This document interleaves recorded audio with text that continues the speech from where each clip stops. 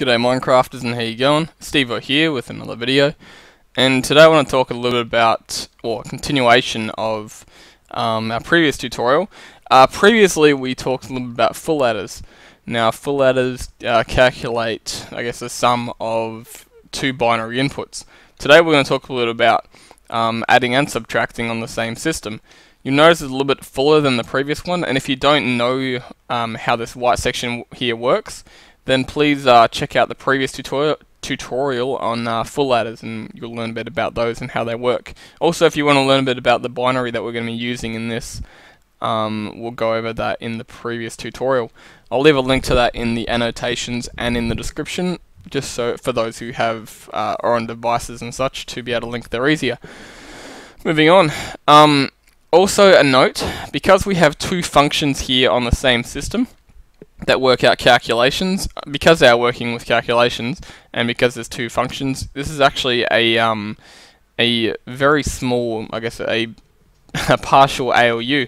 An ALU is something that does the, I guess, sum of different things. It calculates, it does like ands, ors, and things like that of the different the inputs and whatever you want to do with it. We'll talk a little bit more about ALUs in the next tutorial, but I just wanted to let you guys know this is actually technically a very, well, I guess a watered down version of an ALU. Now you may be noticing I'm building on it. I'll be building on it step by step, just so that you guys get an idea of how the ALU works, because the ALU is a very complicated piece of redstone, which needs, I guess, a bit more time and effort, which is why I'm talking about the various functions in separate as separate.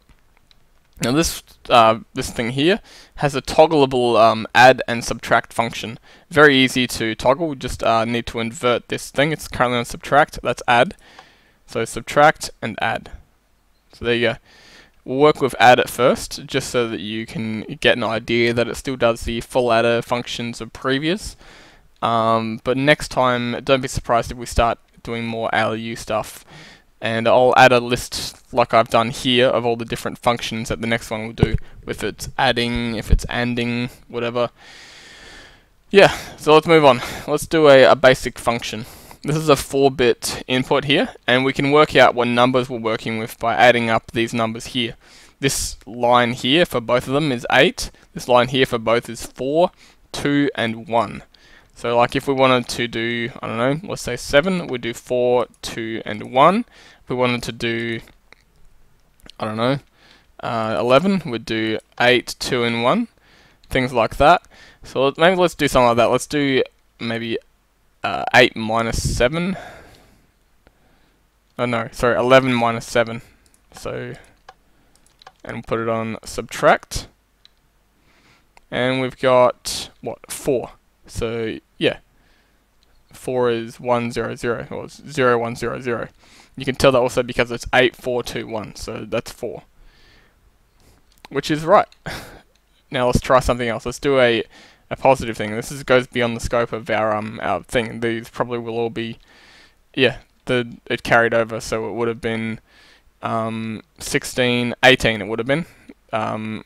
What have we got? 7 plus 11, yeah, 18. So because we don't have an extra bit here, you notice the carry input here is on, so that would have gone to the next one of these. So yeah, we've only got a 4-bit system here. If you want to calculate larger numbers, you need to use more bits, but currently, yeah, this is all we need for demonstration purposes. And they're not hard to make. Like, they're really not hard to make. If you watched the previous tutorial, you'd be able to agree with that. You just need to know that you can stack them quite easily. This works in nicely with the bus. That's why I prefer this one wide system to the other ones that are out there. But yeah, let's move on. So you've probably noticed the main difference between the subtractor system and the adder is these blue sections in this green line. Now this green line, as we talked about, is the switch to invert it between adding and subtracting. Let me just explain how that works. Pretty much, these blue sections here are actually XOR gates. This XOR gate is a creation of a guy by the name of RockPolishMC. I'll leave a link to his video. It hasn't got many views at all actually, but I'll leave a link to it. And yeah, just if you're curious about it, it doesn't show you how to build it. I'll show you how to build it in this one, but he basically just shows the thing, and yeah.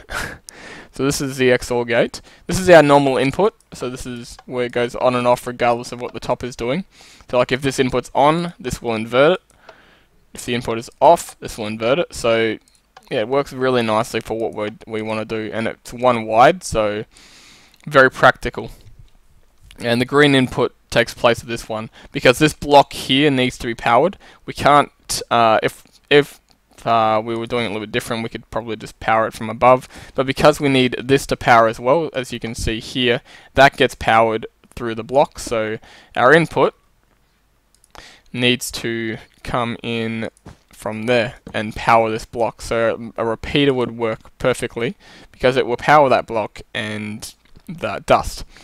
So we've got basically a green input, which we've got here, which comes through and powers those blocks to power the redstone on all of them. And that's what inverts the system. So it'll invert whatever input we've got, regardless of what the input is. And because it's an XOR, even if we've pulled the lever once, we can invert the inputs again. So like that's on, it's now off, sort of thing. And also you need to realize that the blue input has to be our first input because of this. Because of the way we've done it, the blue input is our first input. So if you're going to do something minus something, then that first digit, the first thing that you minus, needs to be the blue one. Because that's what you're inverting. You're inverting your first input, not your second. Otherwise you might run into problems. In fact, you will run into problems. Well, now let's look at how to build this thing. It's really not overly complicated to build. This is our input here, which we will put a torch here to invert. But don't worry about that too much. We're going to invert it again with other parts. Place a block here and here. We'll go there as well. And then build like so. So you've got like kind of a stair pattern going backwards almost. 4 blocks on top here, with 1 hanging off one side and 2 off the other. And that's it for our building. Next we want to place a torch here and here, with the redstone dust here, here, and there. And that's it. That's our XOR gate. Put that there, and a piece of redstone dust there. Now for our green input, really simple, repeater, and redstone dust. And that's it. Now for the output, it's exactly the same. We extend one out though, because we need the repeater. The repeater needs to be there, because otherwise you can't get the signal to go through that block there. You just power that block and nothing will happen to the redstone dust won't pass through. So anyway, let's move on. It doesn't matter which order you build this, as long as you build it to the specifications of the system. 4 across the top again, and 2 up. And this is our output. Torches here, here, and here, with the redstone dust in like so. And that's it. And that's our output. And we're done.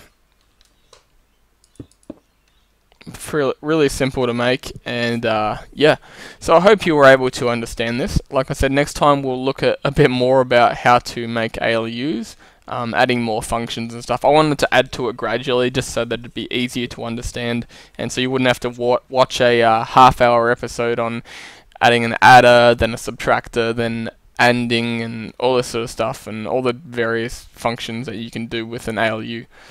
And this way it's a little bit easier.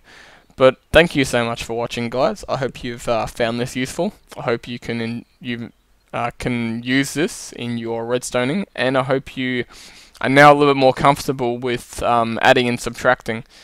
But anyway, I'll catch you guys later. But stay tuned for the next one. Like I said, next one's going to be more exciting, because we'll be looking at the ALU itself and probably just adding the AND and OR and other functions to it. But yeah, we'll catch you later. See ya. Got a little Swedish there. Yeah.